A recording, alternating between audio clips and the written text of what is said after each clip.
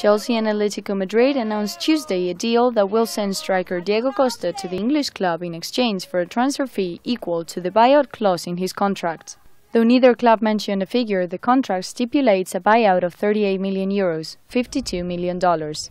Costa, 25, scored 36 goals for Atletico in all competitions last season, leading the squad to its first La Liga title in 18 years and to the Champions League final, where the Colchoneros lost in overtime to crosstown rival Real Madrid.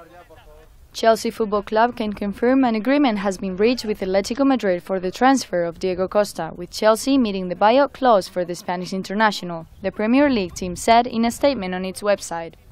Born in Brazil, Costa acquired Spanish citizenship while playing in La Liga and has opted to play for his adopted country.